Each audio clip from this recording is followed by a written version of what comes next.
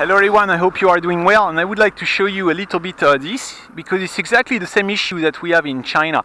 You see, in China I told you it's really unsafe because you have a traffic light like this, and this traffic light don't work. And here it's the same. You see, you have so many cars, and because the road is very narrow and you have too many cars, then what the city decided to do, they just turn off the traffic light, so the traffic light doesn't work all the time. And why is that? Because they built a zoo, and the zoo became very famous. In fact, it's the zoo where they have the pandas that come from China, and they have many other species on this zoo. And since this zoo developed so much, you have all these cars, they all come from the zoo. You see, all these cars, all this traffic is all come from the zoo. And because of this, then there were traffic jam all the time. Then the only issue was just do like this, and it's really unsafe. You cannot cross the street, and then all these people who live here, they have no more space to live, because of course you don't want to live in a space where you have like in front of the road. It's like you are in front of the highway. You know, it's really not nice.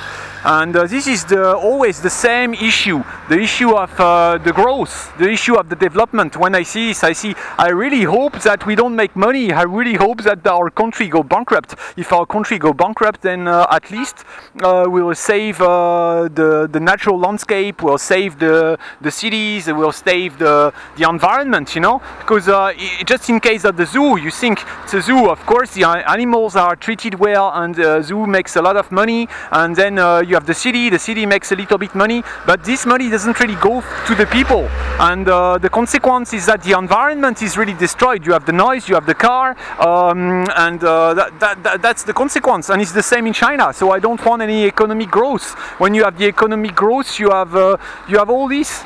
And what does it create? It creates some jobs, of course, and it creates some money for a few people, but the long-term effects are really bad, you know, the long-term effects are really bad. So it's really a big debate, and I think we need to change our way of thinking, you know. And also you need to think, when you have a zoo, you need to import all the food by plane, and it's from all over the world. It means a lot of pollution, it means a lot of destruction, you know. All this for some animals is really a waste, you know. The better issue would be to just have a place where you park, you have the animals who live there, and it's just their natural space, you know. Why do you need a zoo and they just put them here and pollute all over just to have these animals, you know? It's just a destruction of the environment for nothing, and it will give a little bit money to a few people, that's all.